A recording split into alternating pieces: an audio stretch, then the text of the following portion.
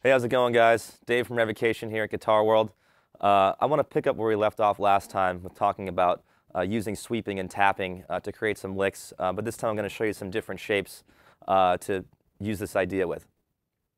So last time I talked about using a 2-note per string, 1-note per string pattern. This time it's going to be all 2-note per string.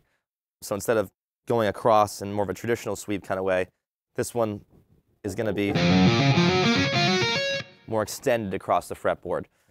I'm using also a different chord shape this time. Now it's going to be G major 7 instead of using a minor 7. So basically I'm going just up a G major 7 arpeggio, my 7th root, 3rd, 5th, and just taking that across 3 octaves. Now where the tap comes into play is I'm going to be tapping on the 7th note of the arpeggio, pulling off, coming back down, and then traveling back up the arpeggio. So here's how the whole thing looks at tempo. So breaking that down, then I repeat that same phrase up an octave, then I repeat that phrase up an octave again.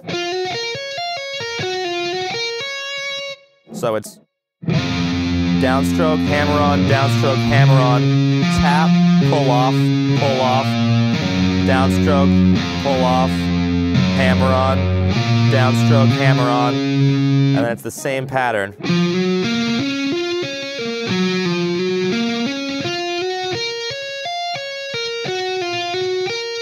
And then you can finish it off with a tap on the 14th fret, which would be the major 7.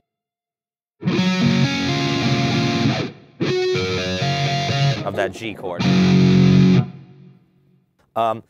It's actually really easy to come up with some different chord sounds just by changing what the left hand is doing. So instead of going up a G major 7, if I flat this 5, now I have more of like a Lydian sound. So I'm going to have... So I'm still tapping the 7th here, but what my left hand is playing is that augmented 4th instead of the perfect 5th, which again gives you more of like a G Lydian sound. So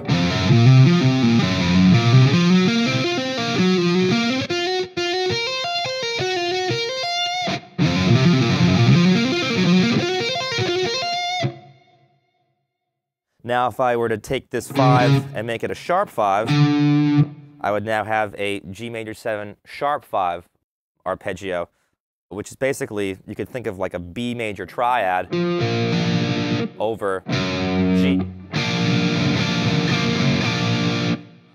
which is essentially coming from the 5th mode of C Hungarian minor.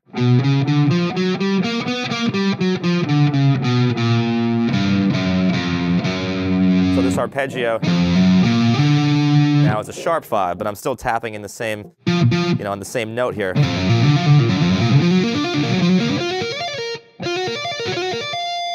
So I'll play that again for you.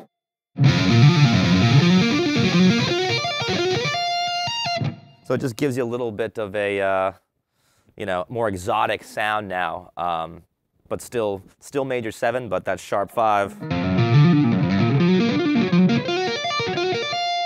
just makes it more exotic sounding. You could take this lick and instead of going across 3 different octaves, you could just do it on the top 2 strings and go back and forth between these different sounds. So essentially you could have like G major, G Lydian, the augmented 4th, back to G major, and then G major sharp 5.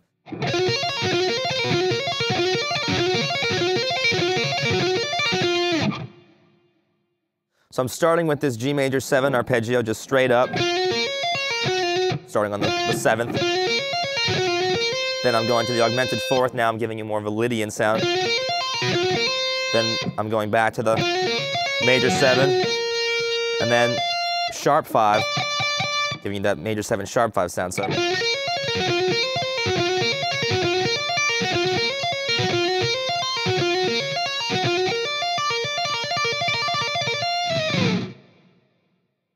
So you can apply this technique, to any chord shape or arpeggio shape that you want. So if we try one more, let's say, and do more of like a Mixolydian sound, I can take